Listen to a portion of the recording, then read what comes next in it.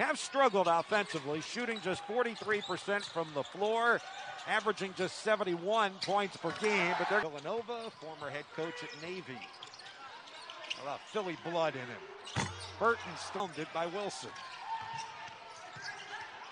Down the lane, Abina, three is in for the Hawks, his second year with St. Joe's. Off of the inbound, Gilliard goes for the steal, almost got it. Shot clock winding down, tough shot. Really good catch. I didn't know that pass was going to get through. Double team on Hall, leaves Cameron Brown open.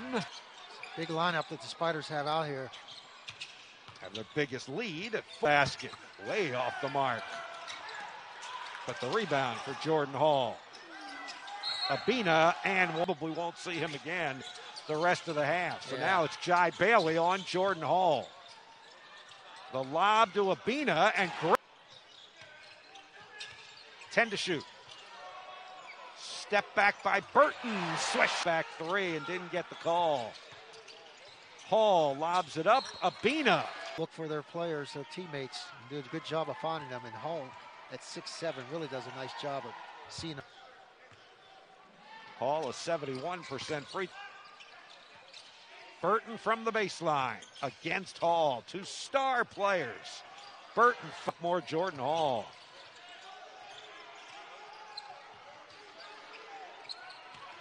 Hall off a screen from Funk off the draw. That was a tired pass. Yes, it was.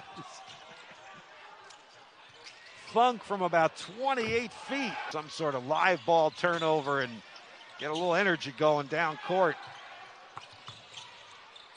Joe's pace right now.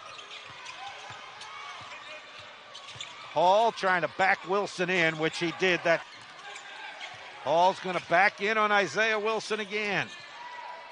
Reynolds off the puts him in double figures with 10, and the Spiders turn the ball over.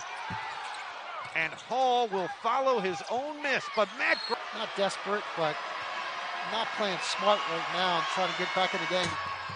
To 10, close to 10 by the next media timeout.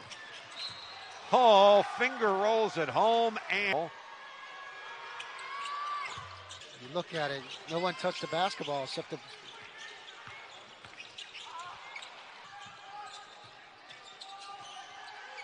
Crabtree attacks, and misses the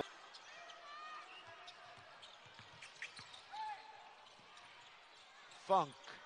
What a